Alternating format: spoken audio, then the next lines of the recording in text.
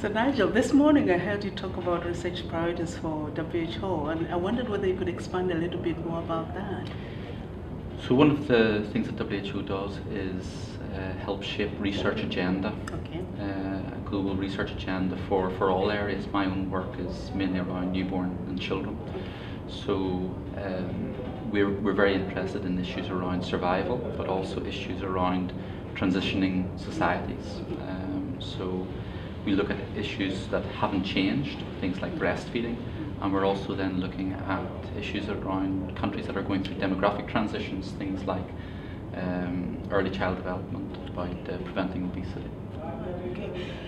I like that you've mentioned breastfeeding because that's so dear to my heart, and I have been doing breastfeeding research for a number of years now, and the one thing that's striking for me is the fact that this hasn't really changed much. You know, the rates of breastfeeding haven't changed much, and just to give an example, we've been working in the slums in Nairobi and working with women there where breastfeeding rates, exclusive breastfeeding is shocking, like 3%. But now we're trying to see if we can actually shift it up by working with women when they're pregnant and trying to give them advice and information so that they can be supported in practicing exclusive breastfeeding for the children. Because I just think in that setup, it gives them, the children, a chance in life to. You know, I think many countries have seen breastfeeding as only a survival issue. Mm-hmm. And paradoxically, we've seen changes in child mortality even without changes in breastfeeding practice.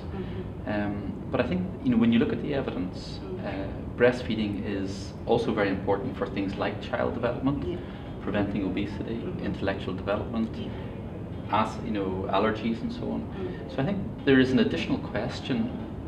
In addition, for countries like Kenya, where there is a change in a large part of the population, what is the relevance of breastfeeding in these transitioning societies?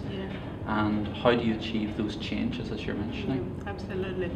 And the fact of the cognitive development for children and the interaction that the children are actually having with their mothers, I think that's something that perhaps in Africa we haven't particularly paid attention to. As you rightly say, we're focused on breastfeeding as sort of like just nutrition for babies and to prevent them from dying. The way I see it, we within WHO we put a lot of value on implementation research and the implementation science, and looking at if you look at it, we often look at it in 3 different levels. What needs to happen at regulatory or a political and policy level, workplace regulations and the economics of investing in breastfeeding promotion. What needs to happen within a health system, and then there's all the dynamics that you seem to be examining. What needs to happen within a community or for the individual mother? Yeah, absolutely.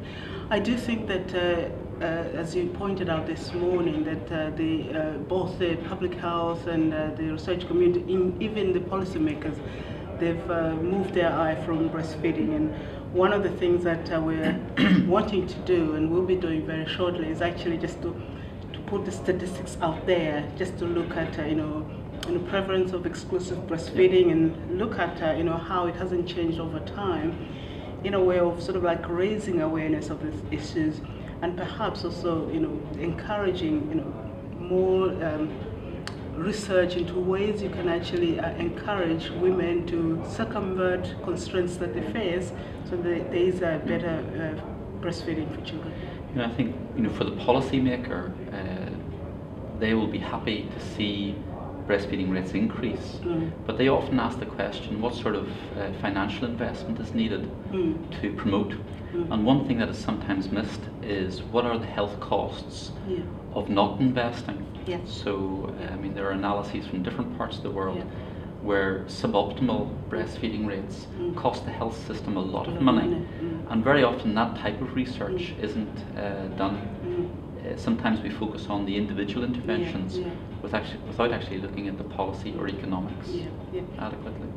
You've given me some more ideas of research that we should be doing. So thank you so much, and I do hope that I can continue interacting with you. I'll send you the papers of the work that we've done. Like thank you so much. Okay, Bye.